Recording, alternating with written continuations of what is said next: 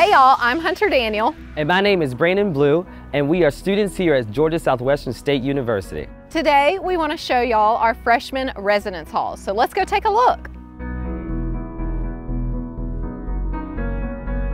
This is the main lobby of Oaks, and this is one of the many common areas that we have here in this facility.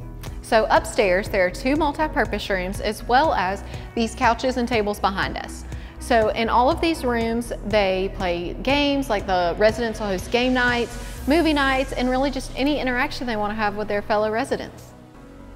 We want to ensure that students have all the help they could potentially need while here on campus. On every hallway, there's a residential leader, and every building, there's a residential staff member. There's also desk assistants that sit at this desk right here throughout the day and into the evening.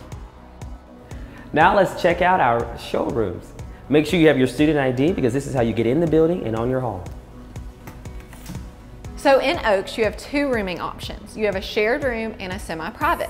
Other than like your personal details and your personal touches, these rooms will come fully furnished, and you're about to see what we're talking about. So this is our shared room. As we said, this is one big open room and you will share it with one roommate. A huge plus to our residence halls is we don't have any community bathrooms. So you will have a bathroom in this room, and that will only be shared with your roommate. You can rearrange and bring anything that you feel to make this room your own. As I said, you can rearrange to meet like you and your roommate's needs and just make it your own unique style. This is our semi-private room, and with this style you can have a room all to yourself with a little bit of privacy, and you'll still have a roommate, and you can also bring your little pet fish to keep you company.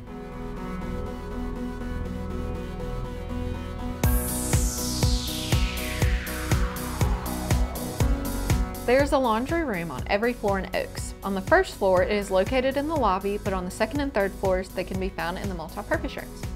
Once you move in, you will get a laundry card that you will use to pay to use the washer and dryer. You will use this machine to load money onto your card before you use it.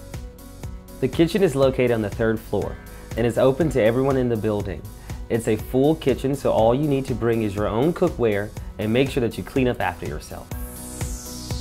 This is the Oaks Courtyard. This connects Oaks 1 and Oaks 2, and this is a central meeting place for all freshmen on campus. So this also will hold many events throughout the year. Organizations will host events and campus. One event that is a tradition each year is they'll do like a cookout on move-in day. So there are always tons of volunteers here to help you move in and get settled, and they will all come out here and fix a plate, and all the incoming freshmen will mingle and get to know their classmates. We're so excited for you to be a part of the Hurricane family and to move on campus. Once you've been accepted and housing applications have opened, you'll receive an email with instructions. If you have someone in mind you would like to live with, you can request them as your roommate. Thank you for joining us on today's tour of Oaks. If you have any questions, feel free to call admissions or residence life. And as always, go Canes!